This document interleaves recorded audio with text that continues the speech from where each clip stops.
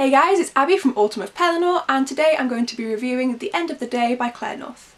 This is a book in the fantasy genre, but it's very much heavily steeped in realism and just realistic ways of the world.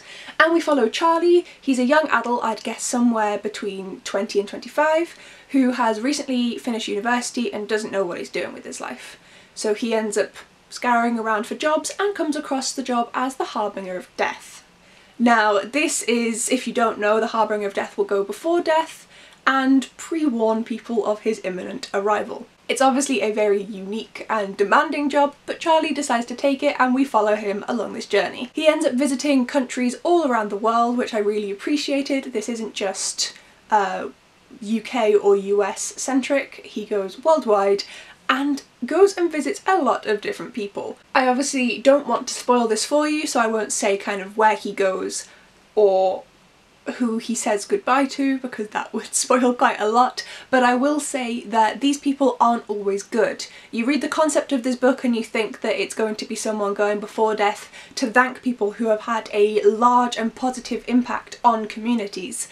And it isn't always the case, which I found incredibly interesting. Sometimes it is, sometimes it's people who have done brilliant things for the world and their community around them, and sometimes it's people who have done awful things. And that really emphasises Claire North's decision here to not just talk about the death of people, but the death of ideas and concepts and ways of life. How to say this without spoiling the fuck out of it? Because all of the ones I can think of would spoil this book.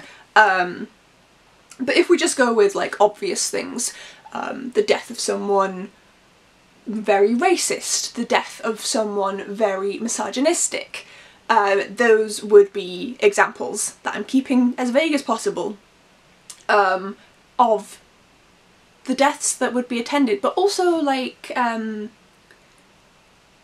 conventions. This is really difficult to do without spoiling the actual content.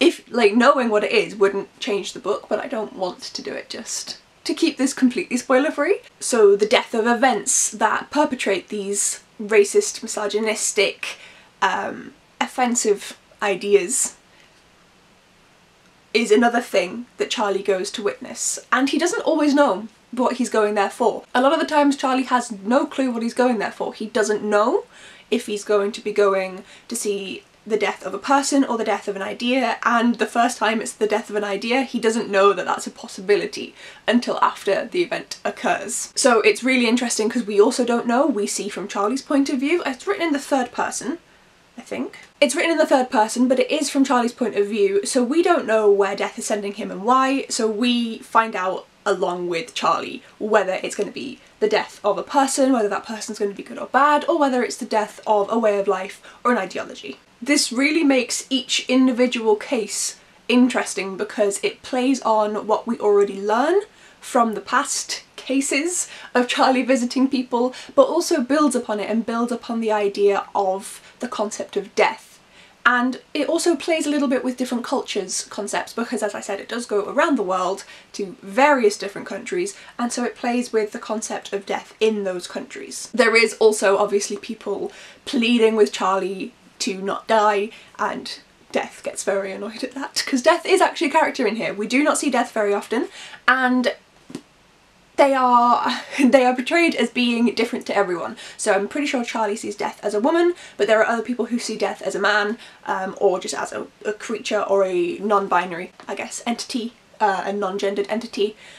And so we see Death as a woman because that's how Charlie sees Death. But they will appear in the story sometimes. They're very protective of Charlie, which I quite enjoyed, but not in a predictable manner. Very much in an ethereal manner. Claire North manages to make death stay a weird, unattainable concept that we can't quite comprehend. So that was really, really interesting and really well done. Overall, all of the different stories in this, all of the different deaths and the different instances and the different warnings, because not everybody dies. Sometimes he will go to a location and give the warning, which he doesn't know he's giving, but he will provide this warning and it will actually end up with the individual not dying. But all of the different circumstances, they touch on a lot of different issues around the world that are prevalent today. This is set in modern times, it's a contemporary fantasy, and it will touch on issues that we have around the world and bring them to light. So that's really interesting as well, especially because we don't tend to see that a lot from white Western authors, so that was really good. But it just makes you think about humanity. It makes you think about life, think about how this world functions. It also made me think about my own life and how I'm living it, and I'm pretty happy with how my values and stuff are, but it definitely made me think more upon it and think of how I've changed over my life and how I have had deaths of concepts and ideas of people that I used to be. Everyone does, and it really does lead to quite a bit of introspection, for me at least. Overall, it just really stuck with me. Right until like a week or two afterwards, I was still daily thinking about this book, and I really do want to reread it at some point because it was just really impactful. It definitely packs a big punch and it's really ambitious, and I think that Claire North has managed to do this really, really well.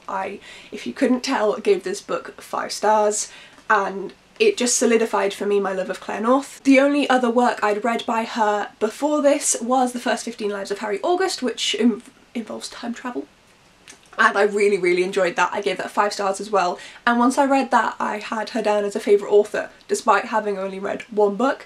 And I'm glad to see that when I carry on with her work, this then still stays as a favourite author, and both of them have been 5-star reads. I really look forward to reading a lot more from this author. So let me know down in the comments if you've read this book or if you've even heard of Claire North and what you think of my review and if you think you're going to read it. I really am interested to know if other people have read this, because it's definitely a book that sparks conversation. Thank you so much for watching, guys, and I'll see you in my next video. Bye!